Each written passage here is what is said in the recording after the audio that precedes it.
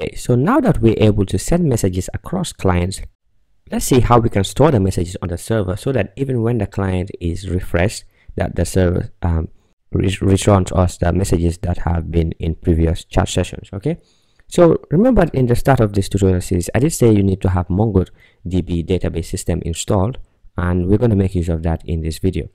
So first thing that we need to do is let's go to our command line here.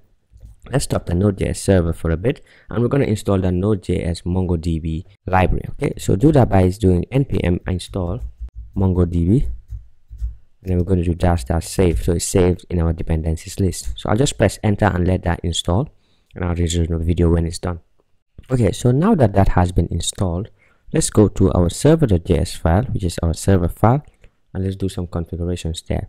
So one thing that we need to do is we need to connect to our Mongo client. So let's say actually let's import that Mongo library first. So let's do Mongo client, and that's going to equal to require MongoDB,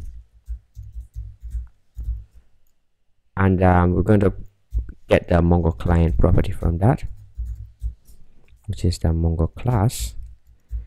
And then now, after just using the static folder here, which is public, let's do Mongo client.connect, and we're going to have to connect to a specific URL. So let's format that URL, and the URL by default after installing Mongo is MongoDB. That's just like, for example, if you're working with Laravel and you're connecting to the local host for your database, so it's very similar. So let's do MongoDB //localhost. Okay,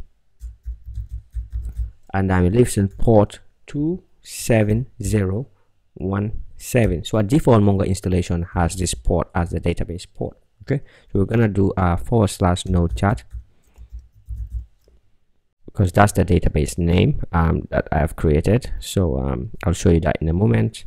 So let's connect to our Mongo client here by passing in the URL as the first parameter, and then we pass in a callback, which is what will be called on after we've connected, and the callback gets two parameters, which is error if an error occurred, and the DB parameter here. So let's go to our Mongo client. I am using RoboMongo on Mac to help me deal with MongoDB very easily, and what I'm going to do is I'm going to create a database. So create database, and I'll call it NodeChat, because that's what we are connected to here. So after connecting to the database server, we're specifying the database name afterwards, this / here.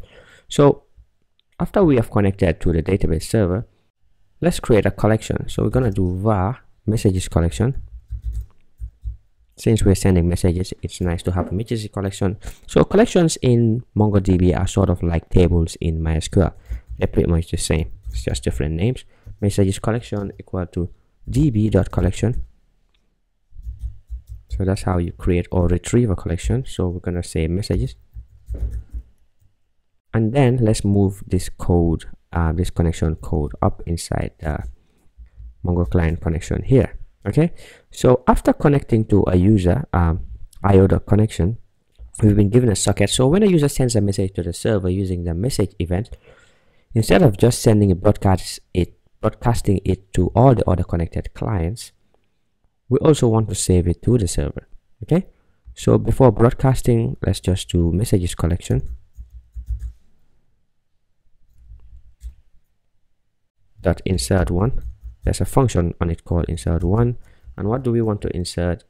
We want to insert an object with a property of text and a value called message inside that table or collection, and then we're given a callback here after the collection is updated with the new message. So it's an error and a response as well. Okay, so inside here, let's do a console.log and say inserted a document into the messages collection. Okay, so that's just what's going to be logged into our console here. So let's start up the server now by doing node server.js, and let's go to our applications here, and we'll do a refresh, and then we'll do another refresh here. So now let's send messages from hello client, from the Firefox client to the Chrome client, and see if it's saved in the database. So I'll just send it here let's go to our Chrome, sorry, not Chrome, our terminal here. It says inserted a document into messages collection, and of course I made a mistake in spelling document, so I'll just fix that. Okay, so I'll just stop the client here, and I'll just start the server client as well again. So let's go to our RoboMongo here, manager for the Mongo database. Let's open up the NodeJs database, and let's look into collections. As you can see, we have a new collection here called messages. By default, when you create a new database, you don't have that any collections in it. So as you can see, we have this collection updated with the message that we just sent, hello Chrome client. So let's send another one from here saying hi Firefox, and we'll see that that is saved into this database here again.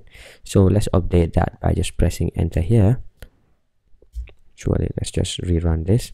When I double click on messages, it opens up another tab, but now the new message is saved there, hi Firefox. Okay, so now that we have confirmed that we are saving messages into the NodeJs database, let's go to the browser. We still have one problem. When I refresh, we're not retrieving that.